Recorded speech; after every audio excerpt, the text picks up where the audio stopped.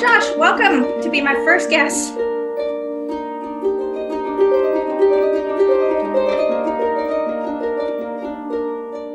I know many of us, like myself, know you from Harp Tuesday, but we don't know much more than that. Can you tell us a little bit about yourself and your work?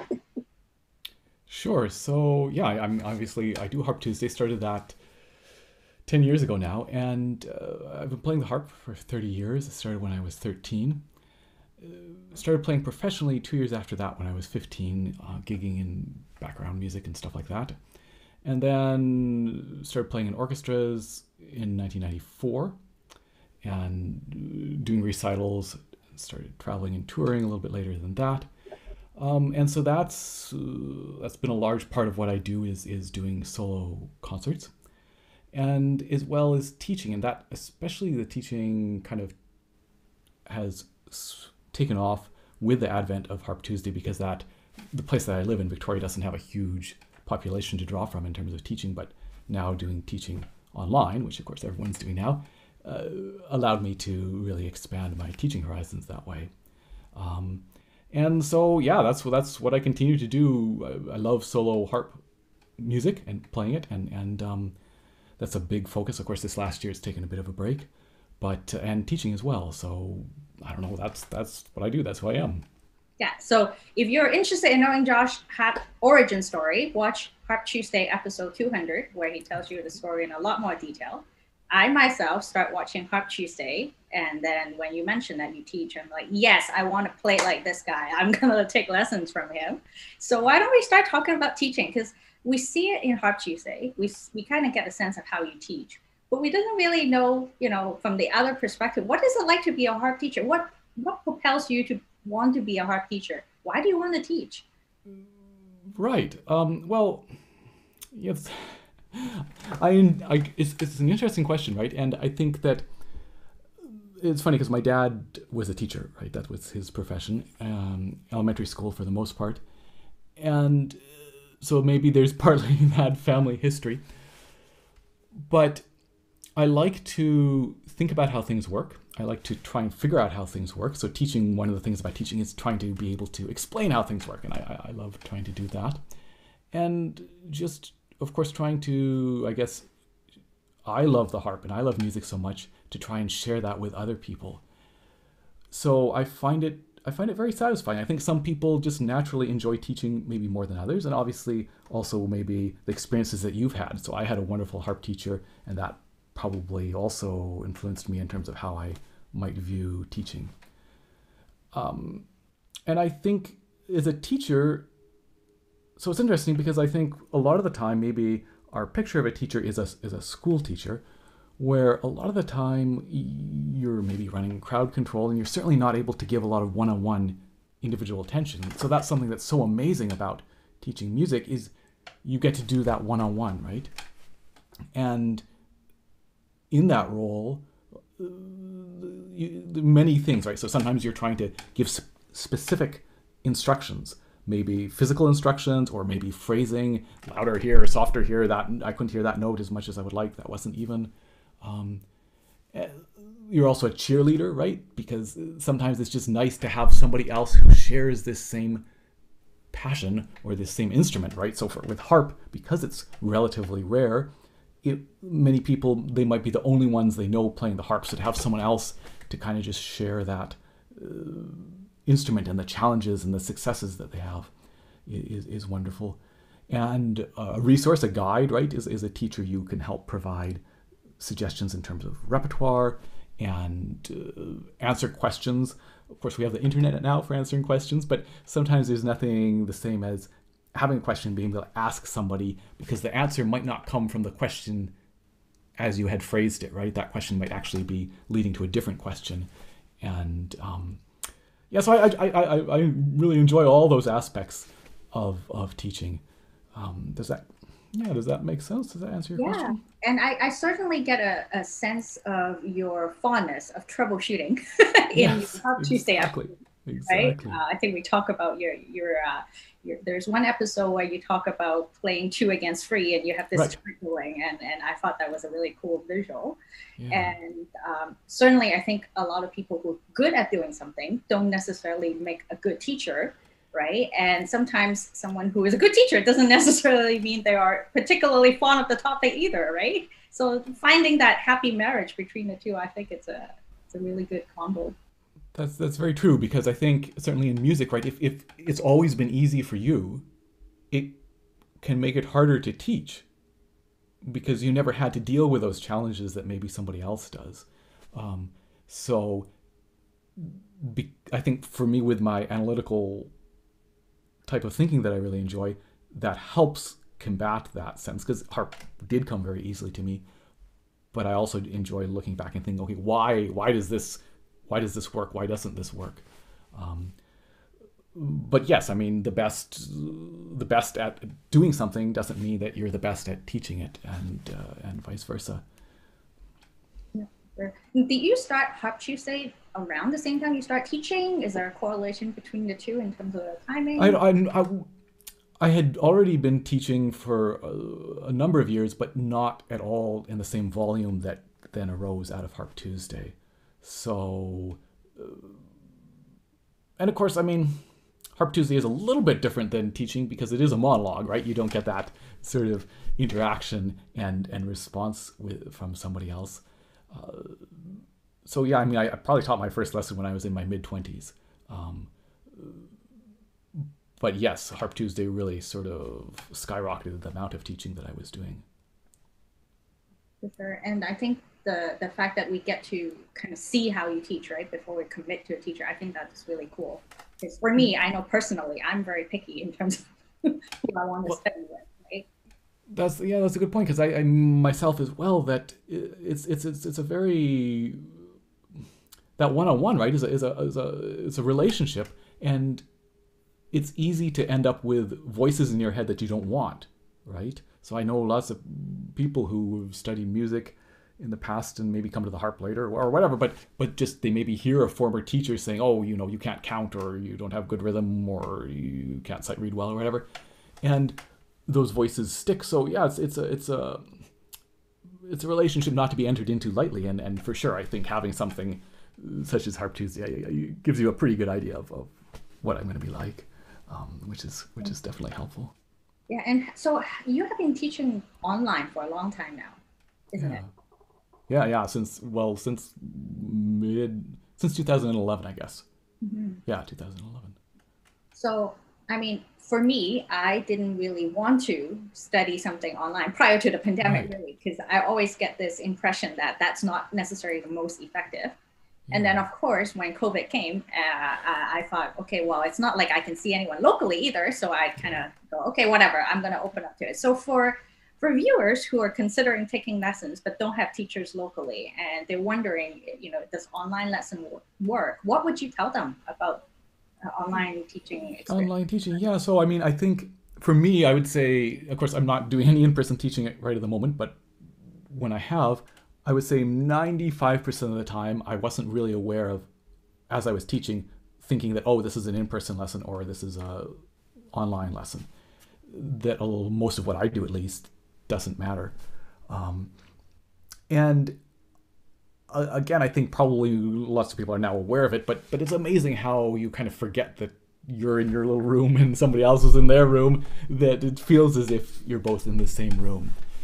So I do think there are definitely aspects where it's a lot easier in person. So playing along with people, some rhythm stuff because there is that delay, and for young kids, I think it's much more challenging. Um, but I don't know. I guess I just if it's something you think you might at all be interested in, it's certainly worth trying because I think it is potentially really amazing and does allow you to have lessons no matter where you are. For sure, because like, especially the harp is not very popular, right? So even finding a teacher sometimes can be a challenge on its own. For sure, right? For sure. And that's where the internet and online lessons has really opened that up to be able to to have that, because at one point there was a Sylvia Woods teach yourself video, and that was kind of it if you wanted to try and learn on your own. And now you've got so many YouTube videos, and then also the ability to have online lessons. Mm-hmm.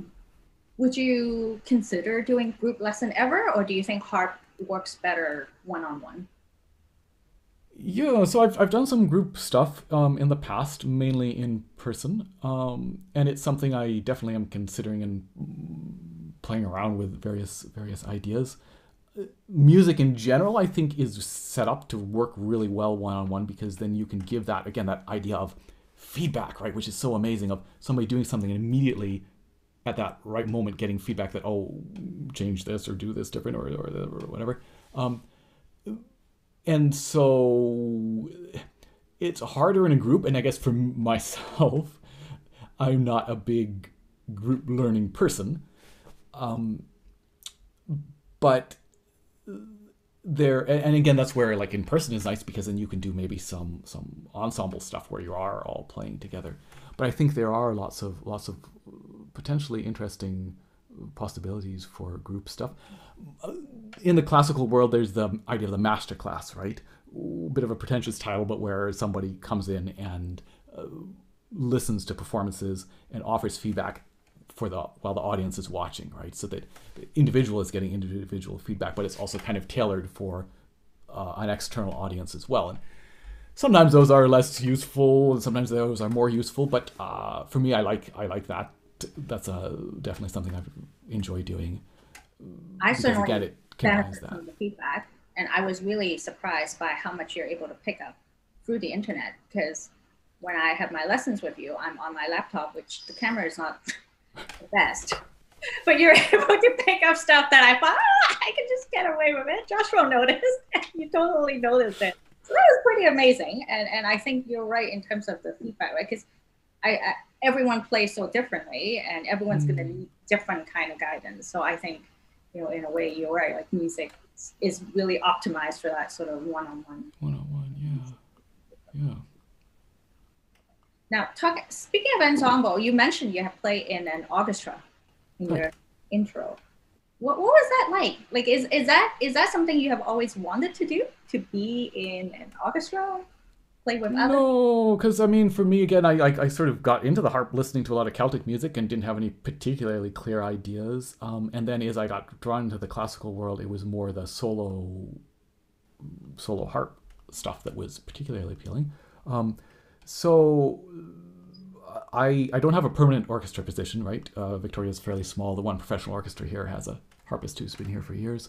But I freelance around. I've done a lot of orchestral playing in various different orchestras. And it's the type of thing that I really enjoy doing a certain amount of, but I don't see myself doing that full time ever. The harp in the orchestra often is counting a lot of rests. It's like, okay, 100, 200 rests, and then you play a little bit, and the brass are playing, and you can't even hear it.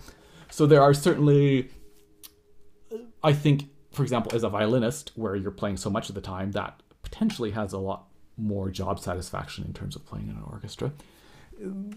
Ballet orchestras or opera orchestras are pretty good for harp, because there's a lot of harp in some of that music, so that can be quite nice. And that being said, it's an amazing experience, right? Just the sound of a full orchestra, right? So often we're listening on our little headphones and or on our smartphone speakers, but to be in real life and hear from the pianissimo to the huge, loud sounds that a real orchestra can create is amazing. And to be a part of that, right? And to contribute to that, and just the coordination of anywhere from 40 to 80 or more people doing these very precise things in a very precise way all together, and the sort of the training that goes into being able to, in a professional orchestra, put together a piece in one or two rehearsals that maybe people have never played before, but the whole system of music and training is such that all these people with all the various parts can read that and come together and rehearse and perform. So yeah, I mean, the great things about orchestras, less satisfying things sometimes, particularly for harp as well. but they're quite. I certainly have enjoyed all the orchestra playing that I've done, and will continue to enjoy it. And speaking of sort of preparing for a performance, you perform a lot too in solo concerts and whatnot. Tell us a little bit about preparing to perform. I'm interested in hearing it because I oftentimes would hear people say, well, I'm going to master this thing, in a week or in a month, right? And then, Right. looking at myself, I have been working on a piece with you for 3 months, and I see many more months to come. So when I listened to, say, your last concert, the Winter Solstice Celebration, Right. there was a pretty wide selection of music there. And granted, some of them you might already know already, and Yeah. not, but I have a feeling that took you more than 1 month to figure out. So what goes behind the scene when you're performing or preparing for a performance? Like how do you get ready and how long does that take? Yeah, it's going to vary. Yeah, exactly. So the difficulty of the piece and whether you've performed it before, right? And also sort of the timeline. So for me, my ideal timeline, let's say I'm putting together a concert of solo harp music on the pedal harp, virtuoso level harp music. I would want to give myself ideally maybe a year to prepare that, if those pieces are new. And definitely at least 6 months, even if some of those pieces are ones I played before, just because that gives you plenty of time to really settle into the piece, and particularly a piece that is new. It's one thing to first have learned the notes, and maybe you can give a pretty good performance of it, but then just living with it and playing it day after day, it evolves, right? It grows, and you really start to know it in a different way and be able to, I think, give a better performance of it. So that's always kind of my ideal time frame, 6 months to a year out. Now, that's not always the case. It's not always possible. I remember being asked to do there's a beautiful concerto by Karl Reinecke, fantastic harp concerto, and being asked to do that in, I think, maybe 3 months' time or something like that. So I never played it before, and great, learn it and prioritize that then in terms of practice. But I would have loved to have lived with it even longer, right? Like the performance was fine, but and on that solstice concert, one of the pieces I played was the Handel Harp Concerto, which is, again, I've been playing that for almost 16 years or something like that. Is that right? Yeah, 16 years. 26 years, that's better. 26 years. And performed it many times. And so even though I hadn't played that one, I brought it back in about 2 weeks. Right, I only worked on that in 2 weeks, just because I knew it so well, the fingers. And I find, especially those pieces that you learned when you were younger, they stick with you in a way that maybe something that I learned when I was 35 doesn't always stick quite the same way. And so it's that process of first kind of getting the notes all together, finding the piece, and maybe then memorizing it, and then starting to really have it live with you, right? So that it feels as if it's part of you, and that you have something to say with it, and obviously getting the closer you get to the date, right, of when you're the first performance, trying to do those things such as video yourself, pretend to perform, right, do a mini performance for friends and family, all those things, because no matter how you've prepared, it's always different, that first performance. And I really noticed that on tours, right, that by the end of the tour, those pieces are in such different shape than they were at the beginning of the tour, even though it's been a relatively short time compared to the amount of time I've been working on them, because that sort of sharpening by being performed or honing the performance in a concert setting is different, I think, than what you can do in a practice setting. So talk to us about living with the music, because one of the things I really appreciate looking at you perform, and I haven't seen you perform live other than in the online concert, but I've watched plenty of videos you perform. And what I get is a sense of you really connecting to the music. You're so in one with your instrument and music. Sure. I would be happy if I can just hit the right note at the right time, at the right speed, right? So what does it take to tip you over to the point where, yes, I understand this music. I'm playing the music. I'm not letting the music play me. Like what are some of the tips and tricks that we can keep in mind when we're preparing to perform? Like how do we get over that hump of I can barely play to yes, I can do this well. Yeah, and obviously some of that is technical, right? Just that the better you get at playing the harp, the easier it is to let the mechanics take care of themselves, right? And so for me, ideally, when I'm playing, I'm hearing the sound that's going to happen in my head, right? I'm anticipating that, and I'm not really having to think about the fingers. I'm just by thinking the sound, it will happen, right? That idea of the instrument becoming an extension of your body just from so many years of practice. I also, and again, just that idea of time, right? So that even a very, very simple piece, like very, very simple, to play that perfectly, like really beautifully with fantastic volume control and phrasing is very challenging. And so it's not a case of, okay, to start with, I can play this level piece perfectly, and then I can play this level, and then I can play this level, and as you get better, it's that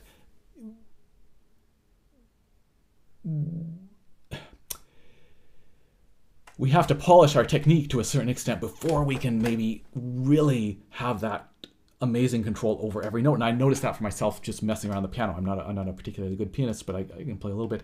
And just the ability, so on the harp, I don't even have to, if I know what volume level I want a note to be, it will be that volume level. On the piano, I can know what volume I want that note to be, but whether it comes out that way or not is much more hit or miss. Right.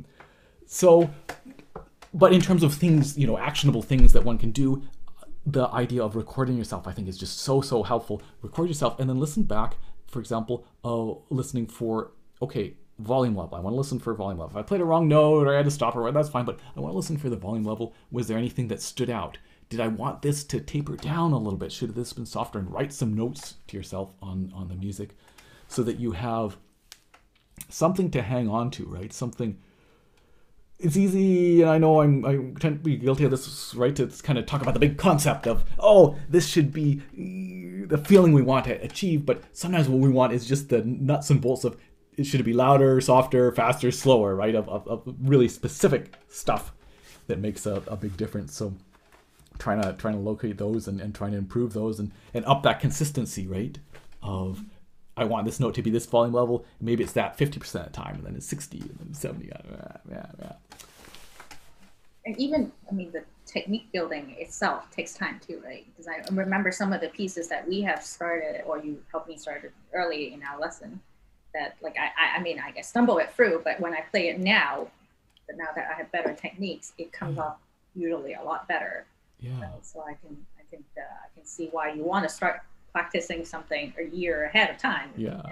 I think as a society, we have this feeling that, we should just be able to get this done sooner rather than later. So I think often, like, I know when I started the harp, I tend to just want to rush it, right? And if I brute force this, give it enough tries, I'll get there. But it doesn't always work out that way.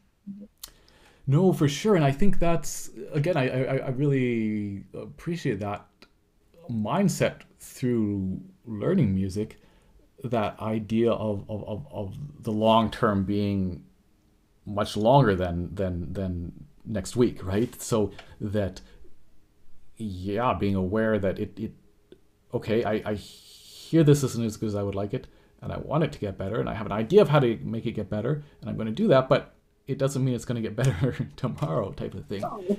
And again, just trying to go back to an experience on the piano, because that's something where there was working on a piece with an arpeggio, like a big, maybe 12 note arpeggio or something like that. And that, just the first time I played it, from my experience playing the harp, I was able to immediately recognize that this technique was going to be something that was going to take me at least 6 months to even start to have it sound good, right? So no matter how much I practiced and all the smart ways that I knew to practice it, it just, to have it start to feel as fluid as I would like, it was just going to take time in addition to all these other things. Yeah. You know, my husband liked to always remind me that, you know, your teacher has been doing this for 30 years. So if you want to start now half as good as your teacher, give yourself 15. Exactly. So I think that's important to keep that in mind too. Exactly. Right? It's not something you can rush. Is there any performances that are more memorable for you in the many years you've been performing? One that just popped to mind right now is actually a performance from 2002, I think. So I went on this adventure. I shipped my harp to Southern Ontario, and I set up a series of concerts there, the Traveling Harpist Project. And this was back before social media and yeah, so kind of a big experiment. I didn't get big audiences, but I particularly remember one concert in, I think it was Oakville, just outside of Toronto. So this small little venue, small little crowd, but they were so enthusiastic, and just the, again, that amazing energy that you can get back from an audience. And yeah, that one really stands out. I remember some concerts in Brazil, in Rio de Janeiro. Been to the Rio Harp Festival 4 times, I think. And that's just quite a different setting. Just that was the first time I've been to South America, so just I guess we're a tropical rainforest here, but not quite the same tropical rainforest as Brazil. And yeah, again, super enthusiastic audiences. Thinking of also some of the European concerts. I remember doing a concert organized by a friend, one of my first times in Europe. So this would have been 2007, I want to say. Harping Through History. Yeah, that was a good program. And yeah, just being driven through these narrow streets and then arriving and this was in Germany and Bavaria, and the audience just seemed so knowledgeable about classical music. It was a really wonderful experience there. Yeah, another early one in Redding, California. That was great. I remember that. So yeah, nothing, no sort of like, oh, this was the best ever, because I just in general enjoy performing. But those are a couple of the ones that pop to mind right now. Well, hopefully you'll get to hit the road again when we're all definitely safe. Pandemic. Vaccines are being rolled out, so there's hope.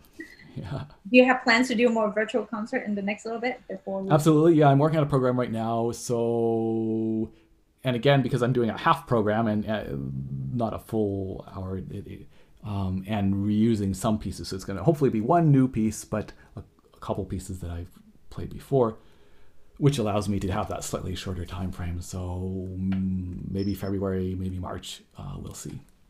But I'll keep you posted. Thank you for watching the first episode of Harp Connection. That was part 1 of 2 of my interview with Josh, who is also my harp teacher. Josh has recently started a YouTube channel called Harpist in the Wild. It is a marriage between his love of the harp and his love for the outdoors. There's a link in the video description box along with his other social media information, so check them out and hit subscribe. If you're new to Josh music and you're wondering what to play, here's a couple of my favorites. There is the 5 solo for lever harps, which is for advanced, beginner, and intermediate player, and it includes Josh's original composition, Forgotten Summer, which is a very lovely piece to play. There's also his transcription for lever harps for intermediate and advanced player, which include the famous Bach Toccata in D minor. And you can find his arrangements and original compositions such as Fantasy of Greensleeves and Skyboat Song, as well as the Uncharted Shores in the web store as well. He has music videos for most, if not all, of those pieces that I have mentioned, so you can check it out in his channel. I hope you enjoy. I'll see you back here in a week to listen to part 2 of my interview with Josh.